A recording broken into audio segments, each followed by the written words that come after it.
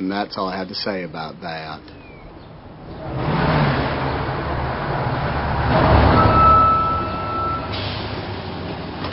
Didn't you say you were waiting for the number 7 bus? There'll be another one along shortly. Now, because I'd been a football star and a war hero and national celebrity and a shrimping boat captain and a college graduate, this City Falls of Greenbow, Alabama decided to get together and offered me a fine job. So I never went back to work for Lieutenant Dan. Though he did take care of my Bubba Gump money, he got me invested in some kind of fruit company.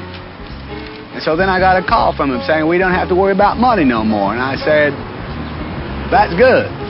One less thing. Now, Mama said there's only so much fortune a man really needs, and the rest is just for showing off.